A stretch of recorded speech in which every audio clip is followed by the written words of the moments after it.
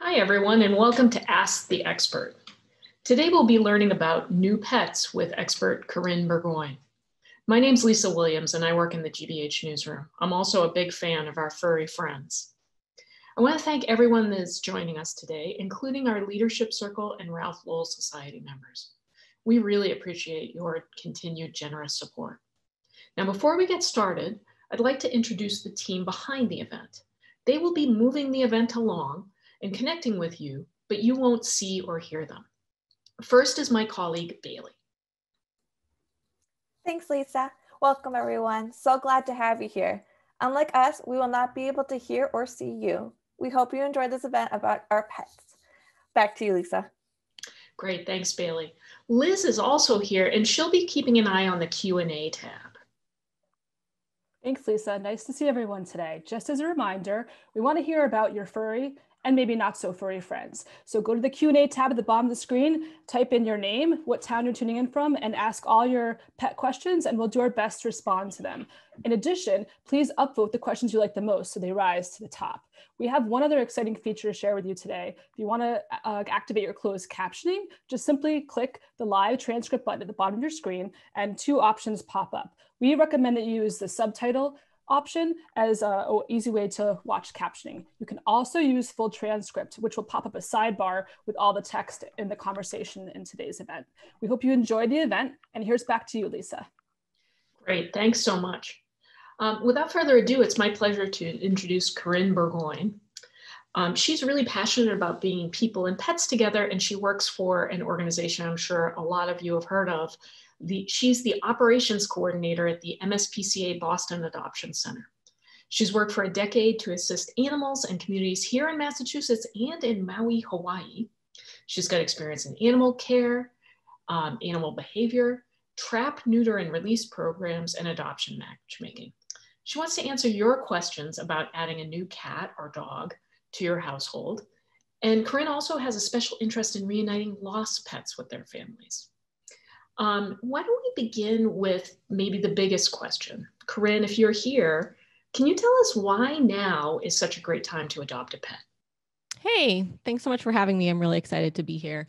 Why is it such a great time to adopt a pet right now? So I think that here in New England, where we're based, I'm sure we have folks from all over joining us, but in New England, we're really great at a lot of things, and having focused on adoptions for a long time is one of them. I think, especially in this region, we're really proud of our adopted and rescue pets, and it's something with organizations like the MSPCA that have been around for such a long time, that adoption is really the option that folks look for in New England. And I think with COVID and the stay-at-home orders and people working from home and being in their homes more often, I think that there's folks who maybe had never really thought about adopting, but now are home and feeling like they want some companionship. And certainly the people who had been considering or maybe thinking about adopting have thought that now really is the time. We're home more often. We have more time to dedicate to acclimating a new pet to our household, to just bonding with them that much more because we're home that much more often.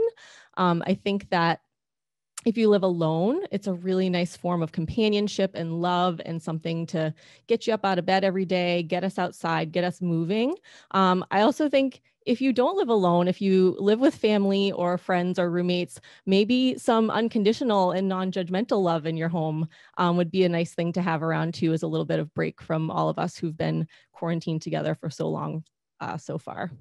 Exactly. And for those of us who, in pre-pandemic times were used to working outside the house, I think one of the things that may have stopped us, especially from adopting a pet with special needs or a puppy or a kitten, is we know that it really takes a lot of socialization time in the beginning. You can't leave them alone for that full work day.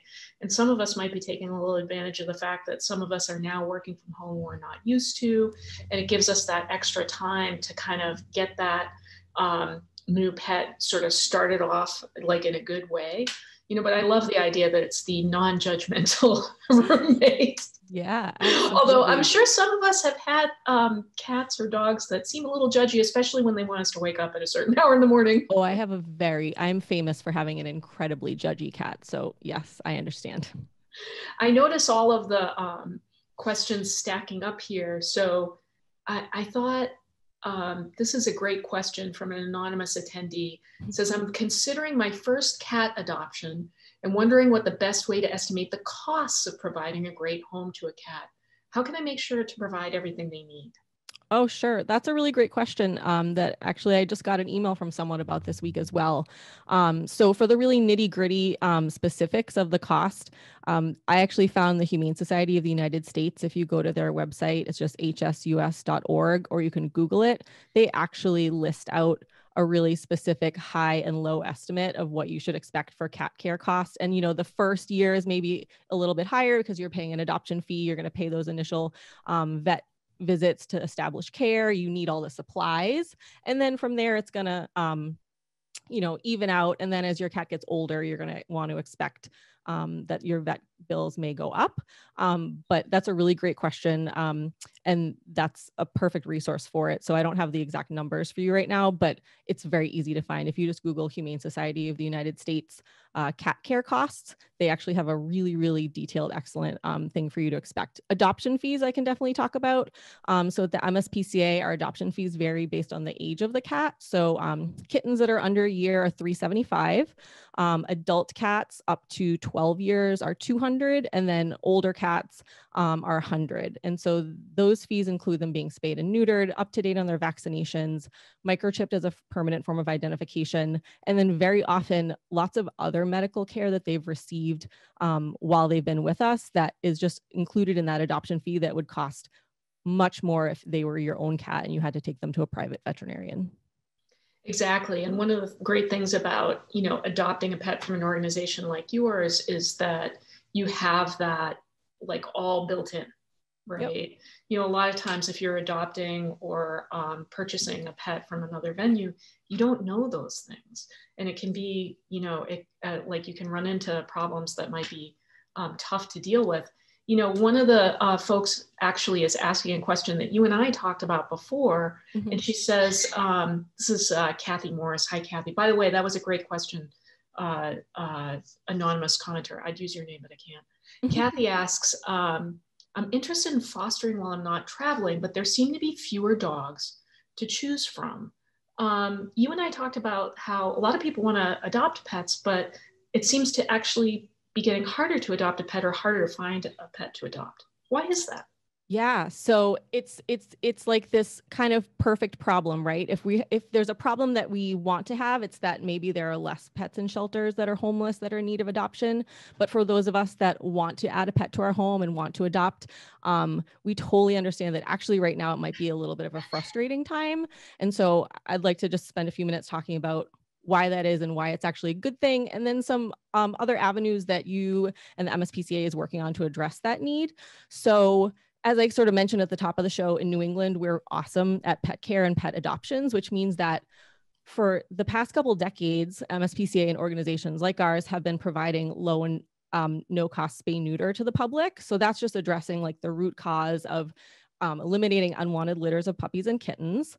And then also over the past several years, we've tried to pivot some of our resources to helping people keep the pets that they already have. So when people come to us in a situation where they feel like they can't keep their pet or they're reaching out with questions about surrendering their pet to the shelter, really kind of our first conversation is, what's the source of the problem? And is it something that we can address and help you keep your pet if that's the right decision in the long term for you and your pet? So it might be vaccinations that are required for their housing. It might be some behavior counseling for issues that are making the animal a little bit more challenging to live with.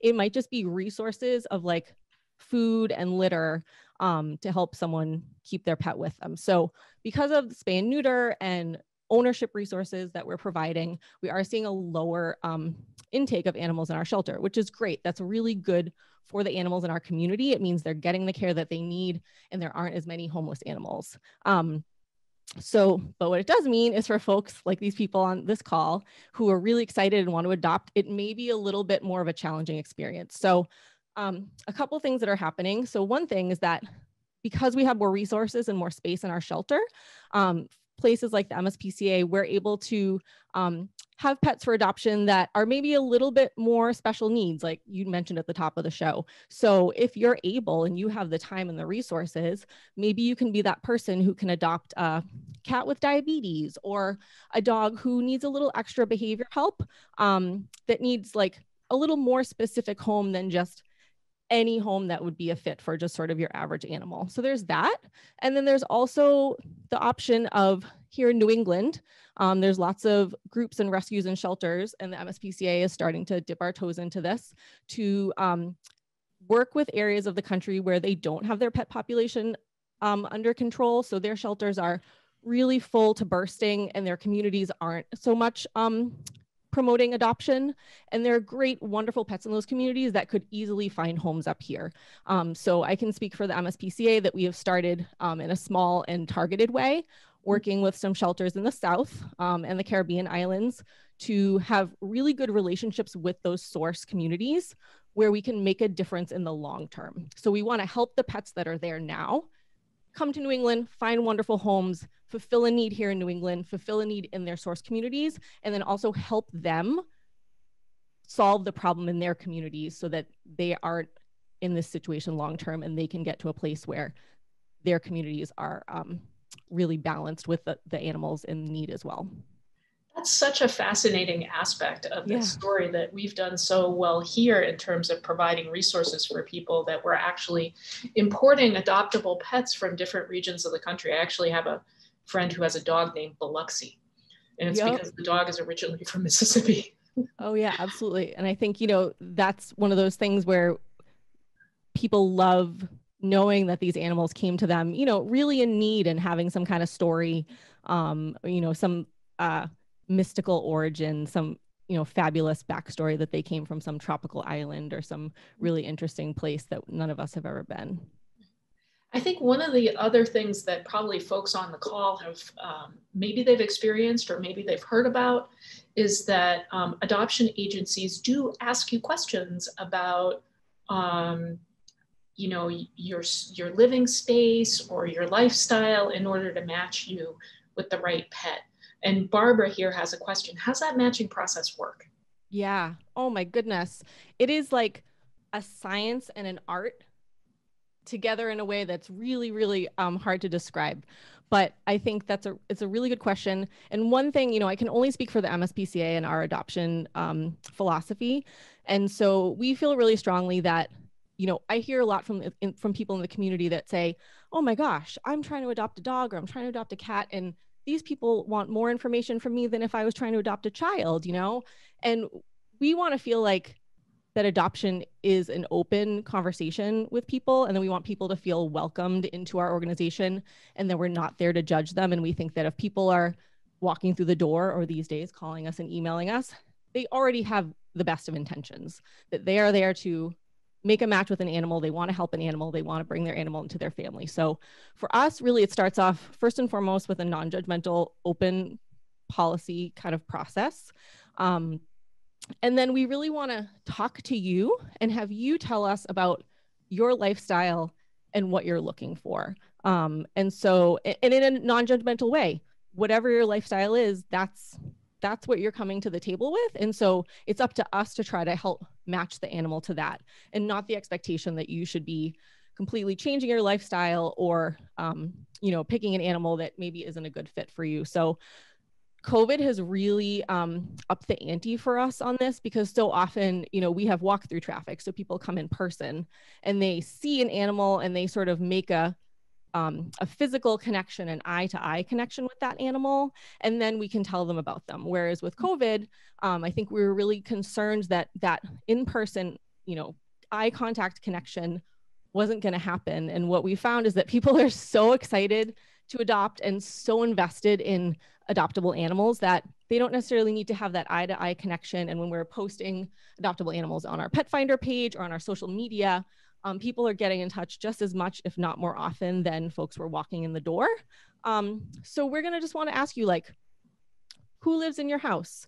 And who lives in your house might be as broad a question of your nuclear family in your house, but does your mother-in-law visit every weekend to help take care of the kids? And is she a little older and has some mobility issues, then let's not look at, you know, a really high energy 70-pound dog who right now is working on not jumping on everybody. That's one of those things. You know, we have sometimes cats that are really, really, really shy, a little under socialized, are going to have a hard time coming around and are going to really just bond to one person. So maybe if you're like a younger person in your 20s who you know is moving apartments every year and kind of having a different roommate situation, maybe we want to find you like a more confident cat that's going to adjust to those situations better. So it's really about matchmaking. We do not have like an application because again, we think that an application sort of sets up an opportunity for you to feel like you failed, which that's not the objective here. So we want to talk and have a conversation and then matchmake based on that. Right. You know, we don't have like hard and fast requirements. You know, I think a lot of people hear that like in order to have a dog, we require a fenced yard. Certainly not. We might say that this particular dog has a really hard time learning to walk, you know, politely on leash, and it might behoove him and his new family to find a family with a yard, but those are very like specific situations. And we just think that like broad yes, no rules doesn't really behoove the animals or the people involved. You know, somebody asked that exact fenced yard question, but and we'll get to that in just a second. But I love that you're talking about matching people with like matching pets with environment and temperament. And Jane has a question here, and it's also a wonderful thing about her previous cat. I've had a few cats over the years. My most recent cat has been a stray and the most cuddly, lovable cat ever. He lived with us for 19 years, old enough to vote and drive. And I would consider getting another cat if I could find one with this kind of temperament. Your suggestions? Mm-hmm. Yeah, so I think that's a really great opportunity to talk about how everyone wants a kitten. And kittens are so cute and they're so adorable. And of course, like every household would be brightened by the antics of a kitten. I think that a lot of people would do better to consider a 3, 4, 5-year-old cat who's coming to us. You know, most of our cats are coming to us as surrenders from an owner situation where they couldn't keep them anymore for various numbers of reasons. And we do a really great job of getting a very, very thorough background on these animals. Folks, we help them fill out this really lengthy and detailed personality profile. So for us in the shelter, we can, you know, especially for cats, the shelter environment isn't always super indicative of what the cat's personality is because the shelter can be stressful and they can be a little bit shut down. So we have this background information that we can tell you this cat, you know, was the biggest snuggle bug, loved the kids in the home, slept with the owners every night. And you certainly could get a kitten who could maybe end up that way. But you could also get a kitten who might end up being just sort of an aloof, hang around, do his own thing cat. And, you know, so I think that like 3 to 5 years old is kind of that sweet spot for like if you still want a younger cat but getting to know their personality.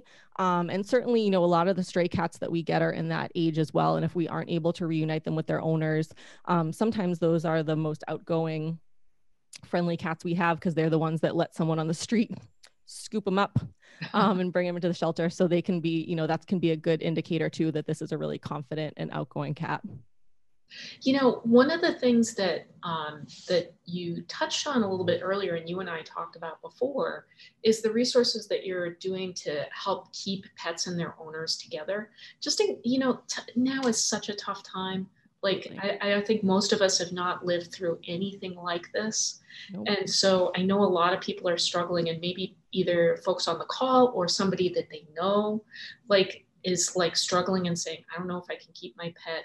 And I know that you guys have programs to help people keep people with their pets. Can you just discuss those and let people know how they can get in touch with that? Yeah. So, you know, we just feel really strongly that we don't want ever, you know, some kind of temporary financial or medical situation to be a reason that someone feels like they need to give up their pet if they don't want to. You know, I think we talk to a lot of folks who, for, you know, any number of reasons, keeping their pet maybe just isn't a good choice for them in the long term. But a lot of folks who reach out to us, they have a solvable kind of finite problem. And so especially, so this is something we've been doing for a few years now, but especially with COVID, of course, people are struggling, people who've been medically affected by COVID and or financially affected by COVID. So some things that we're doing, so specifically we have a community outreach team who for a couple of years, I'm sure you've heard of like a food desert. Our team has used data to identify what we would call like a pet resource desert. So some areas in Boston that are certainly don't have a pet supply store, might not even have a grocery store that sells pet food, certainly no low-cost vet care, maybe not even a vet. And people in those communities have pets and love them, but they're all often our most vulnerable communities, and the communities are most affected by these kinds of things like COVID. So our community outreach team for a couple of years has been working in those communities, literally just offering free stuff, free services. You need food? We got food. You need a harness? Cool, let me show you how to fit it. Is your cat scratching your couch or, you know, the door jamb of your house and your landlord's getting annoyed? Let's get you a scratcher, along with, of course, vaccines and spay and neuter and microchipping as needed at no cost. So that's sort of like a program that we've been running for a couple of years anyway. And then with COVID, we've really had to ramp it up. So while we would always give food away, if someone came in the door or walked up and said, I need food to help my animal, of course, take it.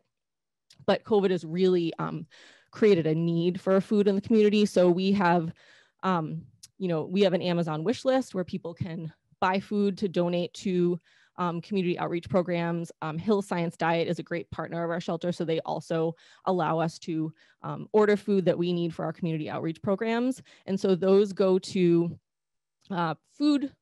human pet pantries that we're working with directly, human services, so that it's kind of a one-stop shop for folks who are going to the food pantry anyway to get food for their animals. We're also working with like some public housing sites in Boston to offer the food directly to folks in those places. And then as well as offering some direct no contact drop-offs to people who might be housebound, quarantined, who really need that stuff. And so actually as of the end of last year, so from the beginning of COVID, March, through the end of 2020, the MSPCA gave 1 million pet meals away for free. That's amazing. Yeah. I love that you guys are working with food pantries. Should they just go to the Boston MSPCA website and they'll be able to find a way to get... So there's going to be some resource links, and one of them is to our community outreach program. So there's some information there about pet pantries that we're working with, and also a direct contact if you or someone you know needs some help and maybe the things that are there don't apply to you or aren't in an area that you can get to. And then just briefly, we're also helping folks with medical needs. So we understand that things come up, our pets get sick, our pets get injured, and veterinary care can be expensive. So for a long time, our 3 shelters, Boston, Methuen, and the Cape, have had low and no cost spay neuter programs, but we've really started to expand those programs into other veterinary care for animals owned by the public. And then we also have 2 programs at Essex and Neshoba technical schools. So between the 3 shelters and Essex and Neshoba technical schools, right now the MSPCA is actually the biggest provider of low-cost veterinary care in New England, which is really exciting. And so we are able to help folks who qualify for other veterinary care, for emergency surgeries, for diagnostics, for things that come up. And so this is for folks who maybe are on public assistance, active military or veterans, people who live in public housing, and then certainly there is wiggle room for folks who have other extenuating circumstances and certainly who are affected by COVID right now as well. Geez, that's amazing. I had no idea it was so extensive. That's wow. Amazing. Right? So let's see here. I did see kind of a related question in here because you mentioned, hey, if your landlord is getting annoyed by your pet scratching and stuff like that. Yeah. And so someone asked a question about living in an apartment building and having a pet. And they ask, I live in an apartment building. Any tips for finding a dog that won't be stressed by the sounds of apartment living? How would I go about working with an agency to make a good match? Yeah, I think that's like a really intuitive and astute question that I think a lot of people wouldn't even consider. So thank you for being so conscientious. I think that's a great question because there certainly are dogs who are maybe a little more nervous, a little more alert with everything. And if you live in an apartment building situation, and every time your neighbor closes their door and walks down the hallway and your dog barks, that's going to annoy your neighbors, and then it's going to get to your landlord and it's going to be a problem. So again, I think that goes back to the idea that we get these really, really detailed behavior and personality profiles on the animals that come to us. So we could try to match you with a dog that maybe has a history of living in an apartment and, you know, was never had any complaints about them, or just really has no history of barking at things outside or barking when no one's home, and just try to make that match from there. But I think that's like a really smart thing to even think about. So good job. Yeah, super smart, man. I grew up with a dog that I once caught him barking at falling snow. If we had lived fortunately, we were living in a single family home when we had him, because I just thought about, oh God, Spanky in an apartment building. It would have been a nightmare. Yeah. So that's actually a very good question. Yeah. Or even, you know, things like, you know, we sometimes, you know, we have dogs that are really, that will go home that are looking for that really special home, particular home that, you know, they're nervous around strangers, or they're, you know, they're kind of nervous Nellies. The world makes them really anxious. And so I would think about, you know, if you came and you live in a big apartment building where you need to like take the elevator every time in and out just to take that dog out, that's going to be like a really hard daily interaction for that dog. And so, you know, maybe you need a more confident dog who's nothing bothers them, everything rolls off their back. It's really those daily routines that you want to find the right fit for. Right, exactly. And it's so context sensitive. One of our questions gets at this. How do you find a compatible dog, adult or senior, to adopt when you already have 2 cats? Sometimes you already have pets, right? But you might want one more.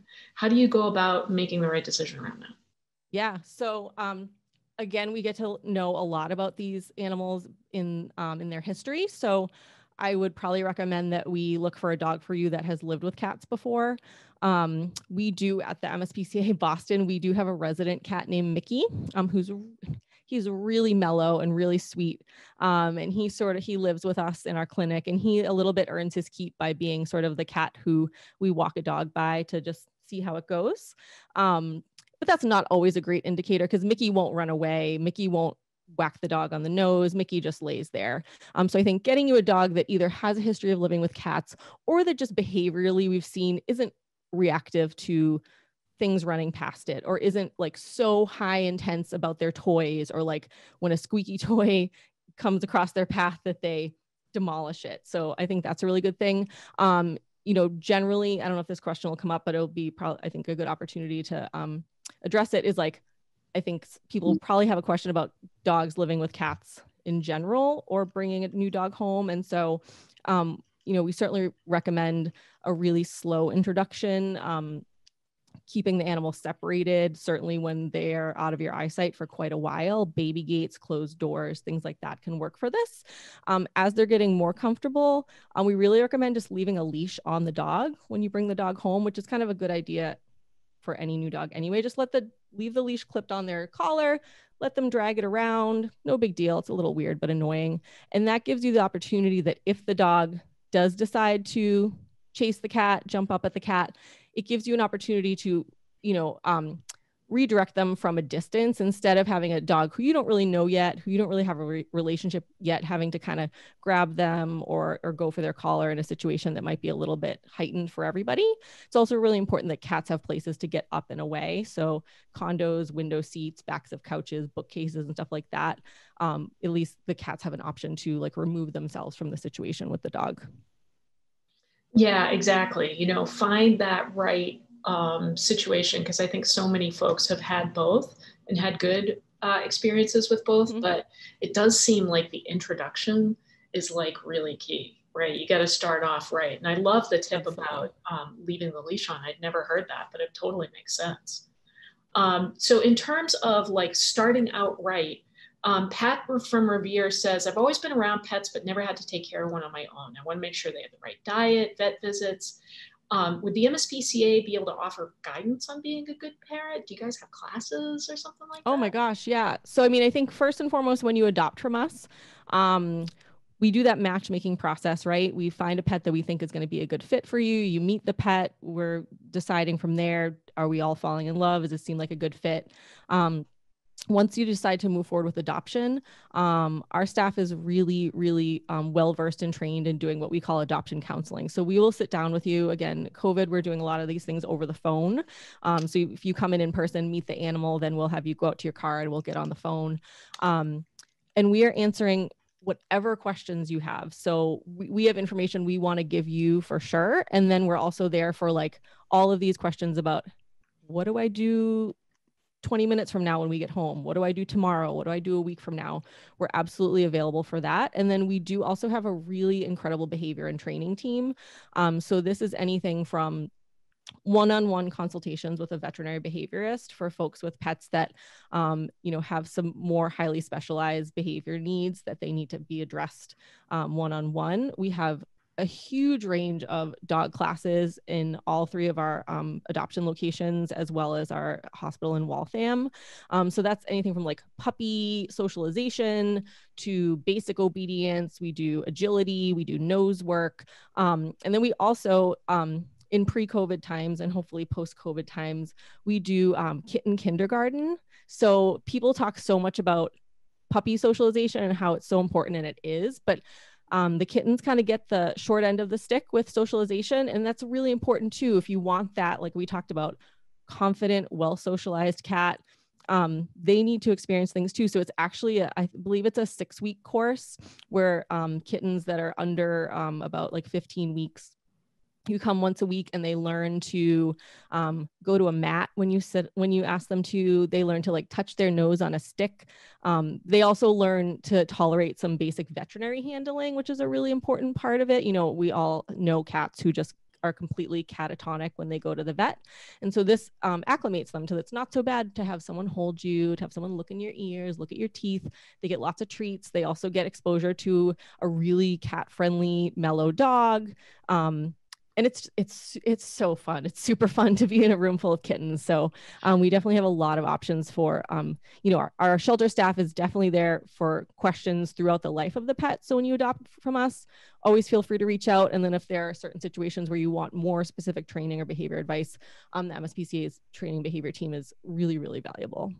Wow, today I learned kitten kindergarten is a thing. And also, who wants to go to kitten kindergarten and just hang out? I just want to hang out for half an hour, sip a cup of coffee, watch all the kittens. It sounds great. We should sell tickets to kitten kindergarten someday. Honestly, fundraiser idea. Right? Yeah. Speaking of which, we've had so many great questions from the audience. We still have more to get through, but I want to take a moment to introduce my colleague, Sandy. Welcome, Sandy. Hi, Lisa. Hi, everyone. I think I will be first in line for that kindergarten class for kittens. Thank you for spending some time with us for today's Ask the Expert event. GBH offers a wide variety of events made possible thanks to people like you who care about the work we do. And if you haven't already, we encourage you to become a sustaining member and make a donation today. Support GBH by becoming a sustainer at $5 a month, and we'll thank you with this WGBH vintage branded collapsible dog bowl. It's light and features our vintage blue color and perfectly portable. And all it takes is $5 a month, or give $60 all at once. Go to gbh.org/support events to make that donation, and we'll send you right away this collapsible dog bowl as a token of our appreciation. Now more than ever, it's important to stay informed on what is happening in the world, and your backing helps us provide information you can trust along with events you can enjoy. Show you're a fan of GBH and public media to all when you take your pup for a walk with your brand new collapsible dog bowl. Go to gbh.org/support events today, and every dollar you give makes a difference. Thanks again, and now back to you, Lisa, with more. Thanks so much, Sandy. Perfect thing to have for all those pandemic walks we've been taking. I don't know about you guys. I've actually been spending a lot more time in nature than I ever have. I actually hope it kind of continues after the pandemic. And I also just want to thank all of you guys. I mentioned to folks in the newsroom this morning that I was going to be speaking with members today, and they said, thank you guys. It hasn't been a slow news decade, and without you guys, we wouldn't be doing it.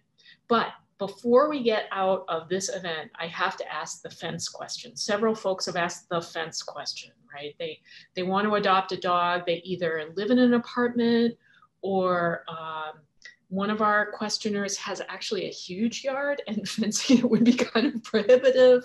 So what's the deal with having a dog and having a fenced area? Like what should we expect to have? Like what's a good thing to have? I think it's so very situation specific. And I think that most dogs and most families can live a really enriching, satisfying life together without a fence. I can think of some specific dogs we've had in the shelter, a dog who's lovely and friendly with people and is actually good with dogs, but when they are on leash and they see strange dogs, they are very what we call reactive. So pulling, barking, jumping, just having a total cow. Especially for us in Boston at our shelter in Jamaica Plain, we live in a really densely populated, high dog population neighborhood.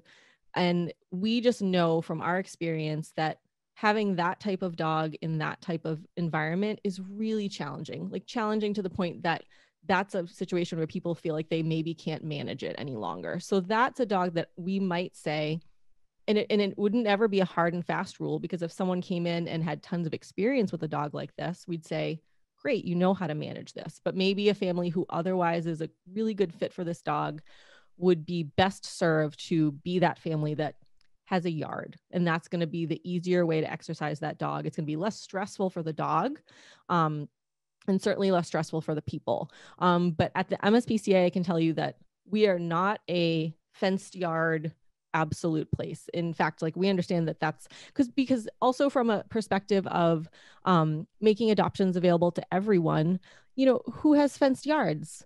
People who own and live in single family homes on lots of land that can afford to fence their yard. And we don't think that income dictates, how much you love or how much you care for your pet. So folks who live in apartments and smaller houses on smaller lots, they deserve to have pets too. And leash walks are perfectly appropriate. Finding places where you can play off leash, friend's house, your living room, if you move the coffee table out of the way, those are all really great options. And I think having a fence is no way a precursor to having a dog. Absolutely. And now it just seems like I see a lot, especially around here, and folks in the chat may see this in their town too. I'm interested to know have you guys in your town started seeing dog parks? I now have 2 in my town that weren't there 5 years ago, for folks to play off leash and stuff like that. So there are options. I think one of the reasons people may ask for that is because one of the ways that shelters get pets is because pets get lost or run away. And one of the questioners here actually asked a question about that. She says, Lisa mentioned your passion for reuniting lost pets with their owners. Can you tell us more about that? Oh, I could talk all day about this, so I'll try to keep it brief. But yeah, so at the MSPCA, we do receive a lot of found stray animals. I think, we're in a really high traffic area in the city, also because our building is attached to the Angel Animal Medical Center, which is open 24/7. We're often the only place that's even open or available if you found a dog running down the street at 10 o'clock at night or an injured cat on a Sunday morning. So we do see a lot of stray animals come to our shelter. Not so much dogs, honestly, and most dogs end up going pretty much immediately back to their owners, but cats are a little bit more of a sticky wicket. So, ideally, if the cats showed up with a collar or tag, we'd be able to get in touch with an owner. Microchips are really important, and we can maybe someone has questions about microchips, or we can talk about those in a minute. But a lot of the cats come to us with just no sign of ownership or a microchip that has outdated information. And our staff and myself are really, really passionate about the fact that people just don't know what to do when their pets get lost. Even the most savvy, up-to-date animal owner, it's panic. They have no idea what to do. So I think that we have to be the experts. We are the experts in our community. So it's up to us to do the work to presume that this animal has an owner out there looking for it. I think historically in animal sheltering, and in animal loving communities, there's this knee-jerk reaction to presume that the animal is abandoned or that someone left it behind because they didn't care about it. And I think that we don't know that We can't know that story. So we have to presume that someone out there is looking for this pet and loves it, but needs us as the experts to find them. So for cats, I'll share, we're really proud. In 2017, there was a national study done for stray cats that come into a shelter. Only 3% of them are ever reunited with their owners. Whoa. Our stats for 2020 were 36% were reunited with their owners. That's amazing. Yeah, it's really cool. It's something we really enjoy working on. And it's just, it's so feel good. Like, who doesn't want to do that, to reunite lost pets with their owners? It does kind of make sense that it's more cats than dogs, although I had never thought about it. But like, some cats are a little bit of an escape artist. You know, they shoot out that door when you're bringing in the groceries or something like that. And then you can't absolutely. And people do have indoor outdoor cats too. And that's totally fine. You know, we even sometimes will have cats that come to us that we know, based on their history or their behavior or some combination of those two things, that actually are not going to be happy or have a fulfilling life inside. And so, you know, I think most house cats are going to, you know, live a good life with their family who provides them with toys and enrichment. But there are just some of those cats who, like you said, are going to shoot out the door. So let's plan on them having as safe an environment as possible. So again, those might be the cats that it's sort of like the fenced yard version of dogs, where, you know, if you live on Mass Ave in Cambridge, maybe we wouldn't think that would be the best fit. But if you live in Brookline somewhere and you've got, you know, a lot of area around you and you're not too close to a busy road, that could be a great home for a cat who wants to be inside with their family, but also like insists on being outside and kind of ruling the roost for a while of their day. Mm. Now, we focused a lot on cats and dogs during this this hour, but we have one attendee who says she's had previous experience with you guys because she actually adopted a parrot from you guys. Oh. She says, adopted Jess, a Quaker parrot, several years ago from MSPCA, who unfortunately passed away. Do you still take in parrots for adoption? Oh my gosh, yeah. So true. You know, most people focus on cats and dogs, and the majority of the animals that we see come to us in need are cats and dogs. But actually, if you add up all of the other critter category, it really adds up. So, you know, we do see birds, you know, fewer and fewer of them. That's so great that you adopted a Quaker. They're such funny little clowns. I really enjoy them. You know, we see rabbits, guinea pigs, hamsters, rats. I'm a rat person. I have my own rats. I could talk to you about rats as well. But all those little critters who also need care in homes. And, you know, we're really lucky in Boston and some of the surrounding communities, in part because MSPCA has such a great advocacy department who actually works on legislation at the state and local level, that there are fewer and fewer communities where you can buy these animals from a pet store, you know, where they're being sourced from inhumane breeders and they're being kept in inhumane conditions. So I think people don't always think about it, but you can absolutely come to the MSPCA on any given day and adopt a hamster, a rat, a guinea pig, a rabbit, a parakeet. You know, the bigger parrots we don't see as much, but we certainly see them kind of on a regular basis. Cockatoos, African grays. We even see some more exotic pets. We had a tarantula recently, which was a first for me in the shelter. And about a month or two ago, we had a situation where there was someone who got in a little over their head and was overwhelmed. And we ended up having about 45 sugar gliders surrendered to us. I don't know if anyone even knows what a sugar glider is, but it's a marsupial. And it kind of looks like if a chipmunk and a hamster had a baby. So we had a bunch of those, which are pretty unusual to have in shelters. So we got a huge outpouring of folks who were looking to adopt those. So yeah, every day is an adventure, and you kind of never know what's gonna fly or crawl or skitter or walk in the door. In fact, your organization is kind of the go-to place for veterinary care for like exotic animals. Yes. Which for a lot of us really means a pet that's not a cat or a dog. And absolutely. So one person asked about getting veterinary care for their rabbits, and they say, you know, they love their rabbits, but their rabbits just freak out every time they go to the vet. Is there anything they can do to kind of prepare their animals and make it less stressful to go to the vet? Yeah. I mean, I would think that, you know, we have a great exotics team at Angel. So I would maybe, you know, if you're going to reach out and make an appointment, tell them that up front. I'll be honest, I know a little bit less about rabbits than I do about cats and dogs. And so I know for cats and dogs, when we have situations where the animal is just absolutely beside themselves to go to the vet, one of the tools in our toolbox is to give them some relaxation, a light sedative medication before you even leave the house. I know rabbits can be extra sensitive, so I'm not one to say you should or shouldn't do that, but that would be a question to ask your vet. I think also, while exotics veterinarians are important for these specialized species, I would consider maybe reaching out to some of the home visit veterinarians as well, who might have some rabbit experience. I think of all these exotic species, rabbits are probably the ones that general practice veterinarians see more than anything else aside from dogs and cats. So there might be a home visit veterinarian in your area who is comfortable with rabbits. And it's, as long as it's just basic checkup, basic care, and not certainly surgical things or really heavy diagnostics, you might find someone who could actually just come to your house and do a hands-on exam on your rabbit. That's a great point, because I think for a lot of animals, I've certainly had a cat who, she just did not like the car. It wasn't so much it was the car, and the container, and if we could have found maybe a home visit veterinarian would have been a good option. I don't want to let the hour go by, because we are coming towards the end. A couple of folks have asked about adopting senior pets, cats, dogs. One of the persons said, I'd love to adopt a senior cat, but are they adaptable enough? Will they be happy with me? Another I think there's just, you probably know more about adopting senior pets and what the reality is and all of that kind of stuff. So let it download your wisdom to us. Yeah. Oh man, this is also another one of my topics close to my heart. So I really appreciate the question.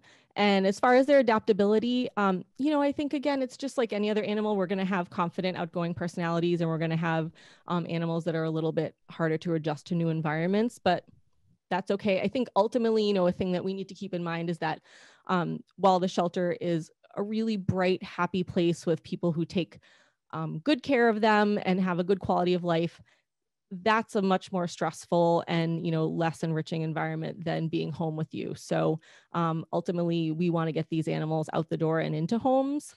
But yeah, I think adopting a senior animal is like, we're all going to go to heaven, whoever adopts a senior animal. It's one of the most noble things I think you can do. I personally, when you talk about cats, I adopted a cat that came into us as an 18-year-old. And he was just the coolest dude I'd ever met. And I was actually the person who helped his family who couldn't keep him. And I came home for the weekend and couldn't stop thinking about him. And then I came in on Monday and I was like, this is my cat. I'm going to take this cat home. He was just the chillest, awesomest dude. We had him for a year before he, kind of declined, but he was doing really well until then. I also adopted a 13-year-old dog who was just the sweetest little being you could ever imagine. But I think, I think it's a really good idea to think of it as like, it doesn't matter, you could get an animal as a puppy or kitten and their time with you wouldn't be long enough.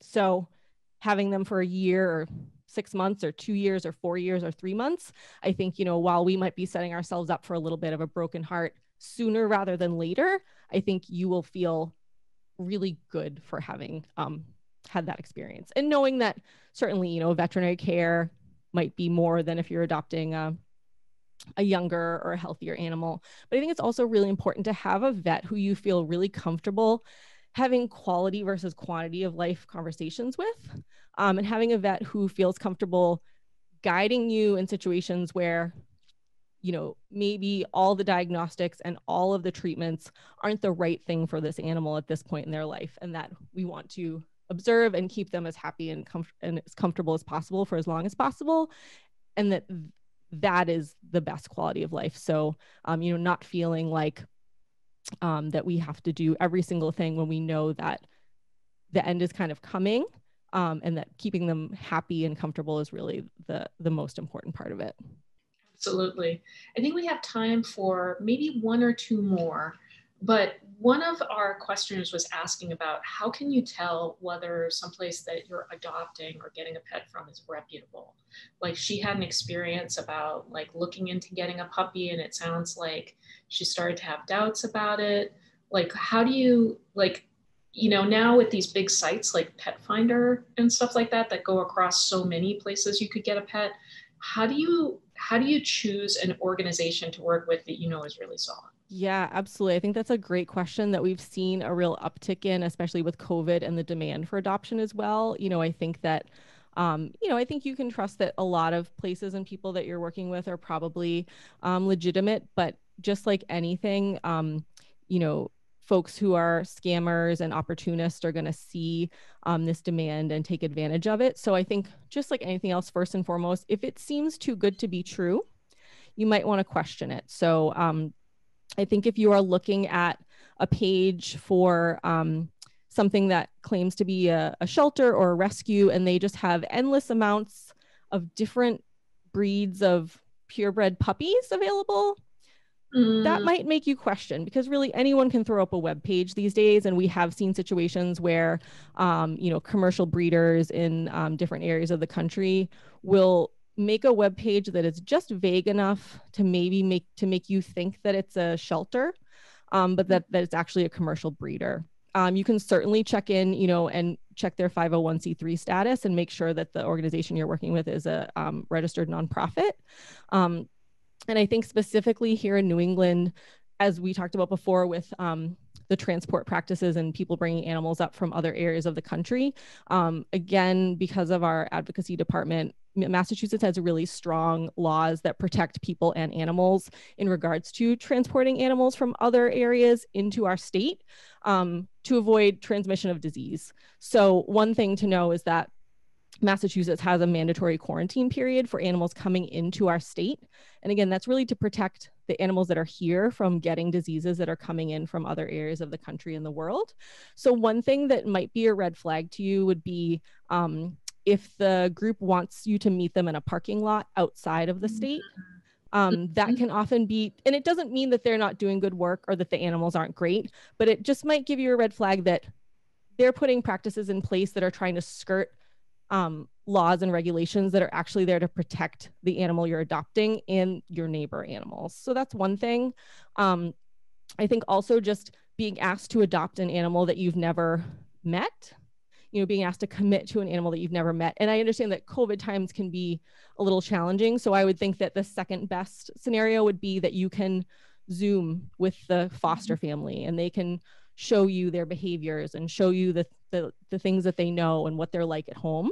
But I think that's a little bit of a situation where the MSPCA would think that we really want you to meet in person and make a personal connection with that animal. And maybe that group would allow you like a foster to adopt situation, or you could be a foster for them. That might be a good middle ground. But I think that the idea of sort of picking an animal from a picture and then signing the paperwork and having never met them would be something that would maybe you want to think twice about.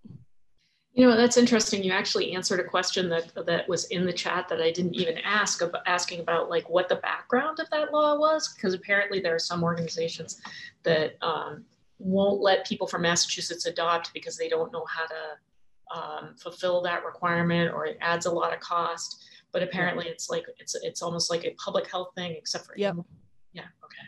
And the other thing that you touched on was, how do you adopt pets these days when you can't visit in person? Do you guys, how do you guys handle that? Yeah, so we're doing, people will email us or call us about a specific animal that they saw, or if they're not calling about a specific animal, we can have that conversation and maybe suggest an animal. And then we're doing all of that matchmaking over the phone.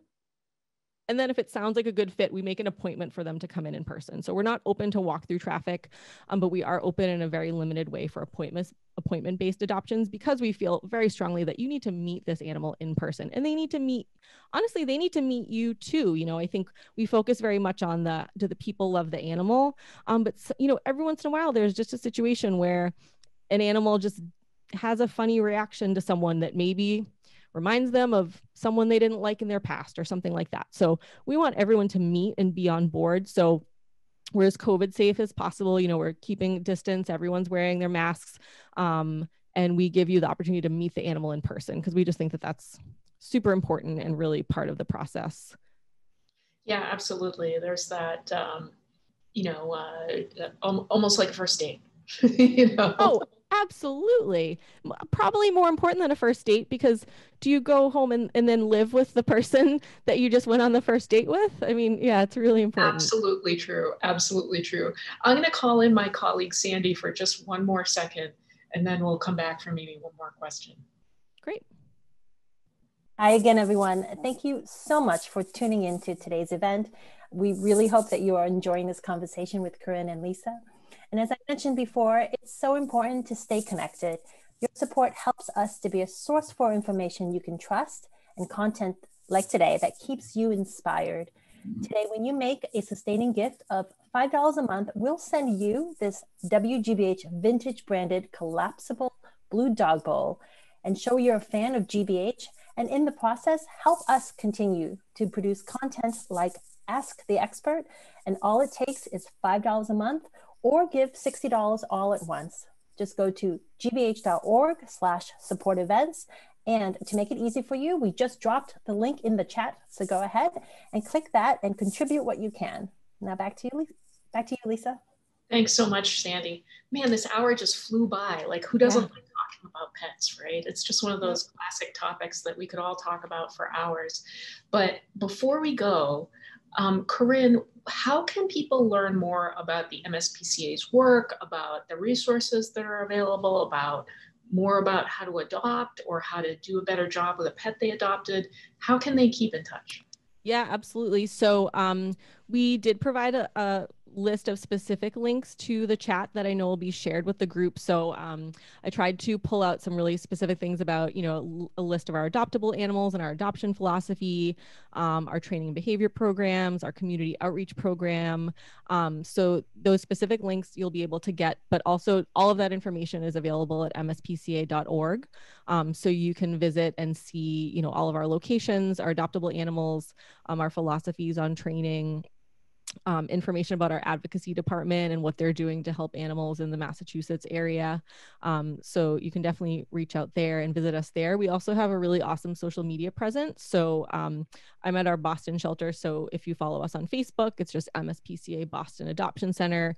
We're posting live videos of adoptable animals. We're posting content about pet care and information about what we're up to. And then we also have a really fantastic Instagram page. So it's MSPCA Boston on Instagram. And that is sometimes when we have animal like kittens or kind of animals that we wouldn't expect to see in the shelter that are a little more I don't want to use the term exciting because all animals are exciting, but are going to generate a lot of interest. We actually use our Instagram page for that. It's an easy way to get that information out there to get people to join us. So if you follow us on Instagram at MSPCA Boston, you'll just be overloaded with adorable animal photos. I can confirm that they have an awesome Instagram presence. It is a quality follow, folks. Yep. So go and do that. And who knows, maybe someday we'll see the kitten kindergarten stream over there. Yeah. I want to thank everybody. I want to thank you, Corinne. This was a great session. And I also want to thank everybody who was in the audience. Man, you guys asked so many great questions. We couldn't get to them all, but we hope to talk to you again. Thanks so much. Thank you so much for having us. We really appreciate it. Yeah, great. It was fun for us too. Thank you again. Bye.